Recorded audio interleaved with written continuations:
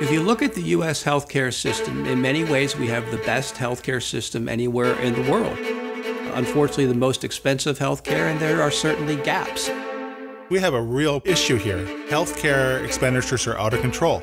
From $18 a tablet jumping to $750 a tablet. Average cost of treatment for patients rose to $63,000. There's a lot of focus now on the drug companies, and drug prices are, of course, very high, and something clearly needs to be done about it.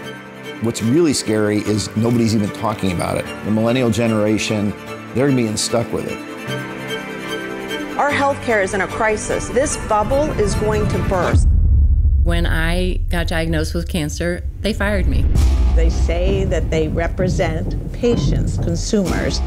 Economically, it doesn't make sense. Healthcare costs for me $600 or more a month. I get paid maybe $200 a week. Healthcare should not be a political issue. It's become one. It's like any little cartel that formulates over time. You know, if you can kind of get control of an industry and then there's only a couple players after a while, they tend to start to collude together.